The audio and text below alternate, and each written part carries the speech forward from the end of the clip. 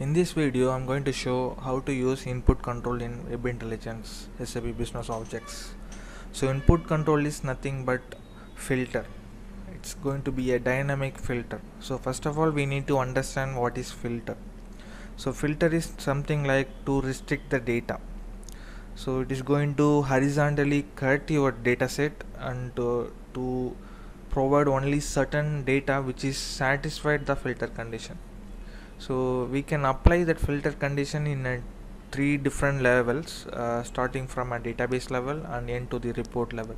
So in a database level itself, you can create a filter to restrict the data. So for example, in your requirement, end user wants to filter some data in a database level itself.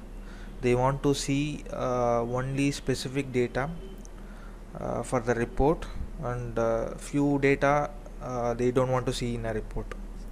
If that is the case, you can apply that filter in a database level itself. So the filter is going to be a dynamic filter, or it is going to be a static filter, something like a hard coded value, so which you have to define based on the requirement.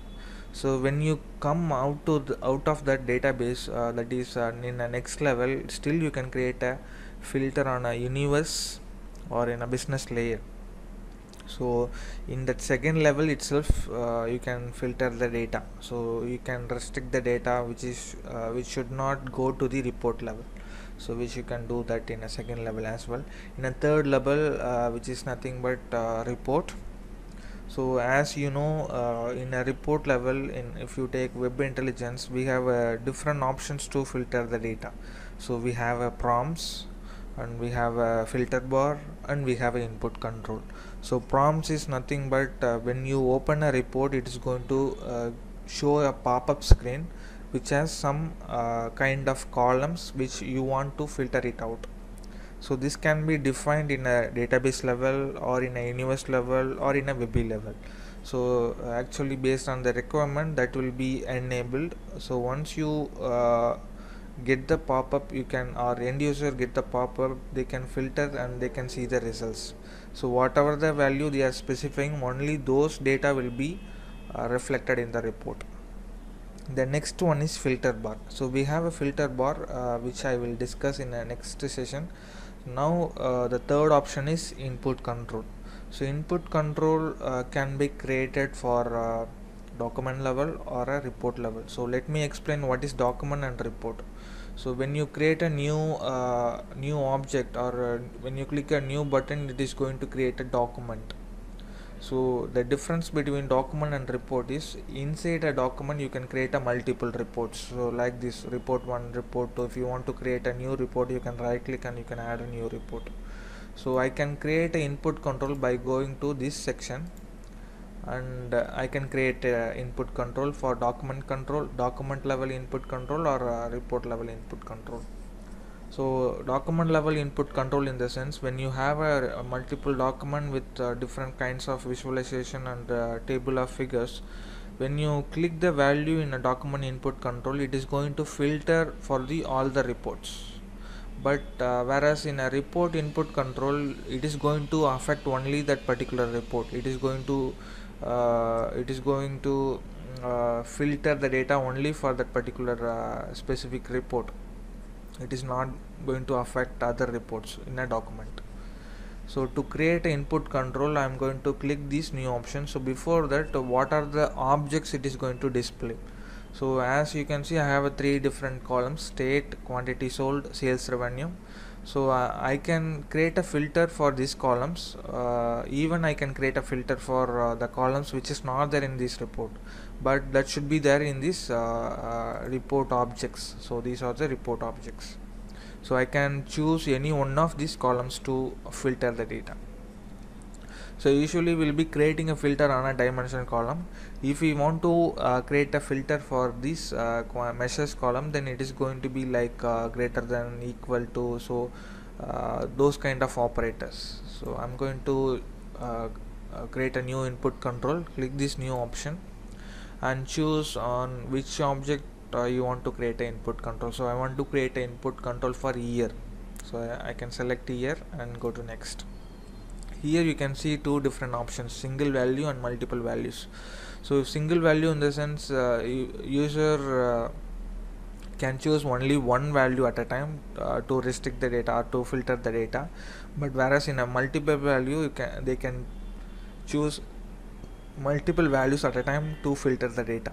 So for example, I will show one thing in a single value and another object using multiple values. So for example, if I choose combo box, I have to give the label name. So as this is just year wise input control, so I'm going to keep as it is year, and the list of values, it is going to get value from a database itself directly. So it is going to show these values, and still you can choose what are the values you want to display to the end users. For example, you have data from 2004 to up to 2016, but you want to show only few records to the end user to filter, then you can specify that and you can apply this. So in that is case, actually it is going to show only the selected values.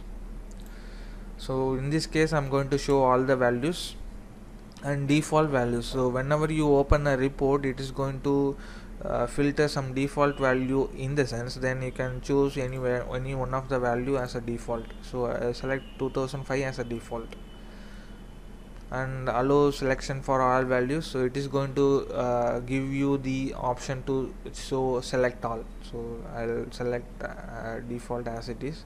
Then operator, so operator is going to be whether 2005 or whatever the value you are selecting, that value needs to be filtered. If that is the case, then you have to select equal to, or whatever the value you are filter, that filter needs to be applied in a reverse condition, then you have to go with not equal to. So if that is a matrix, then you can go with a less than or equal to, or greater than or equal to, these four operators, and go to next. As I said, this is going to apply only for a report level, so by default it has enabled. So if you have a multiple report elements, you can choose by using this checkbox, and you can add those elements into this report control. So I have selected on report control. As I said, this is going to be the single value, so I can select only all values. It is going to show all the values. So see this, still it is a single value. If I select 2006, it is going to show a value for year 2006. So if you don't want to display this all values, still you can get rid of that by going to setting, and you can uncheck this box. And if you filter and if you see the values, there is no all values. So this is single value input control. If you want to create multiple value input control, you can go with this. For example, I'm going with a different object, and I'm going with the checkbox.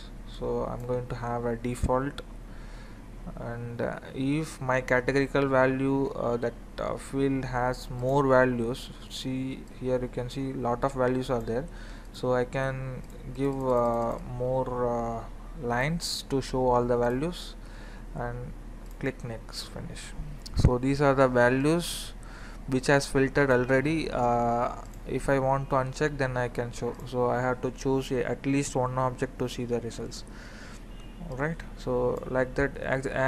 Actually this is multi-value, so you can choose multiple values. Based on that, you can see the results here.